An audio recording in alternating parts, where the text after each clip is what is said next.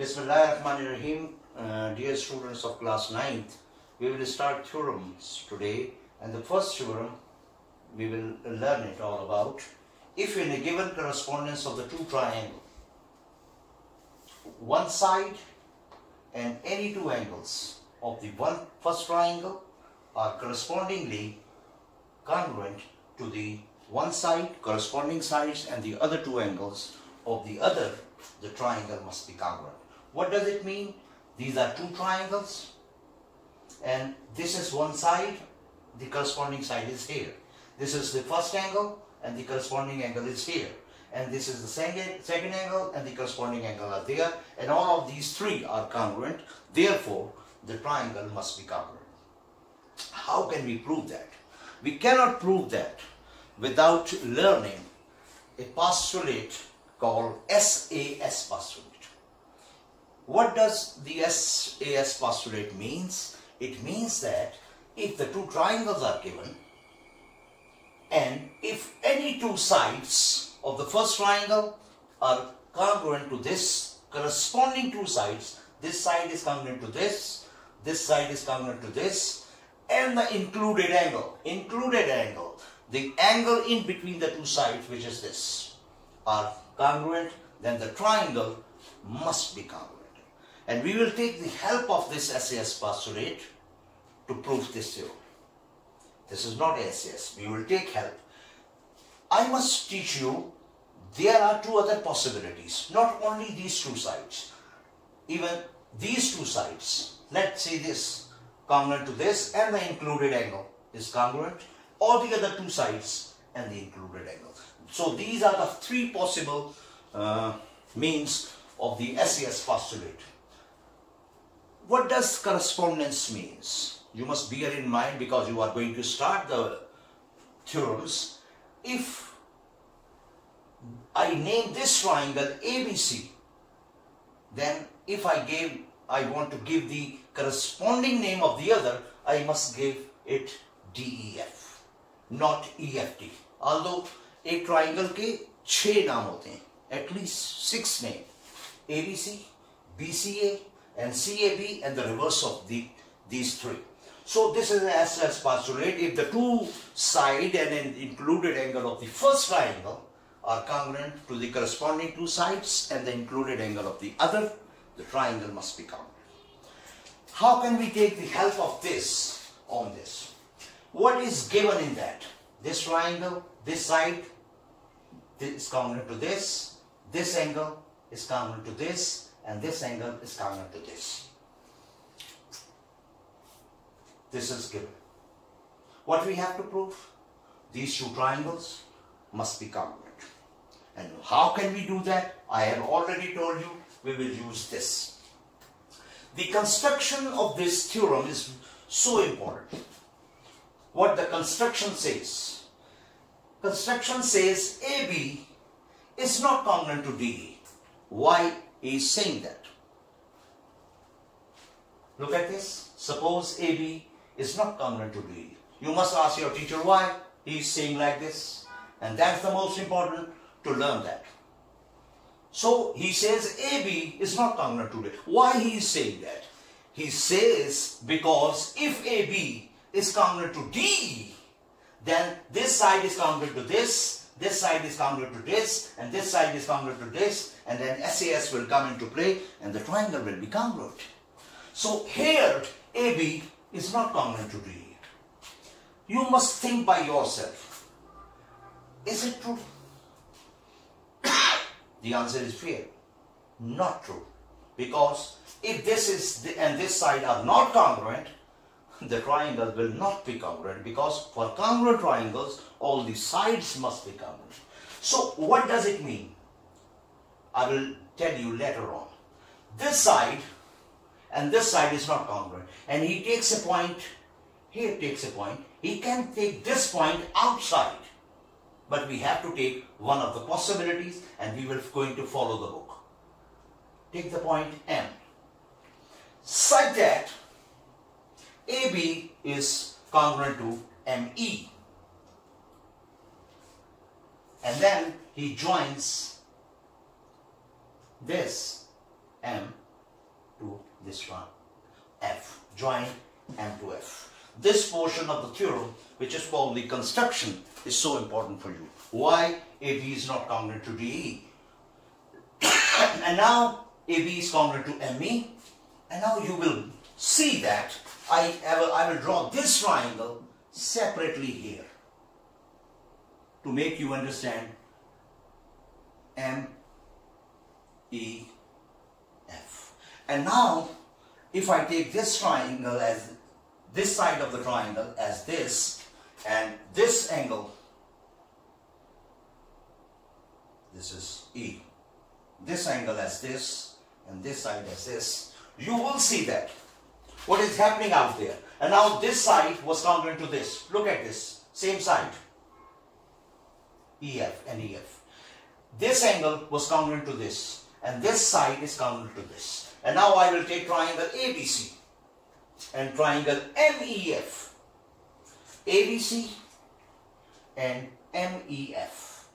These two sides are now congruent. Why they are congruent? According to the construction. These two sides were already congruent, and these two angles were already congruent. So what you see? You will see that these two sides, and these two angles are congruent. Therefore, SAS postulate will come into play. AB is congruent to ME. B angle was congruent to E, and now BC was congruent to EF. This is what we have done in the construction, and this was given and this was given.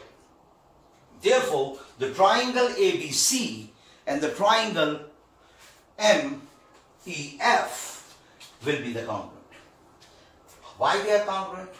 Because of SAS postulate. SAS.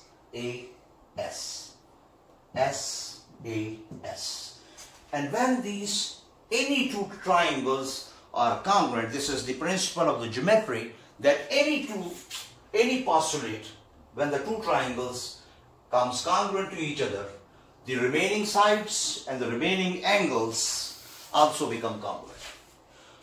It is our choice.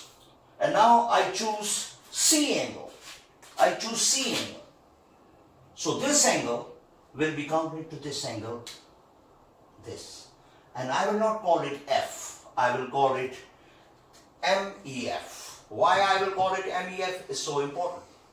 Why? Because in given, this C angle was congruent to F and not F. I will just amend it now.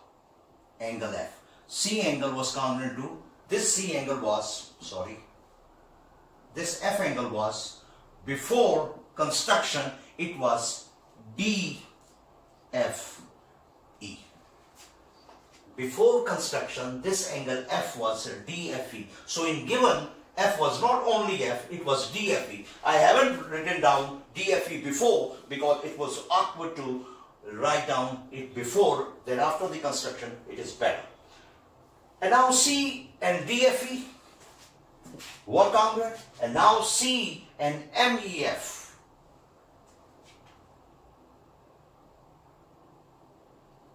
ABC, MEF. Triangles are congruent, and now let me check. C angle is congruent to MFE, not MEF. MFE. Sorry for this angle, MFE. And this C angle was before the construction DFE. If I ask you, can this angle be congruent to this, and can this angle be congruent to this? You will say nonsense idea. This angle is smaller and this angle is larger.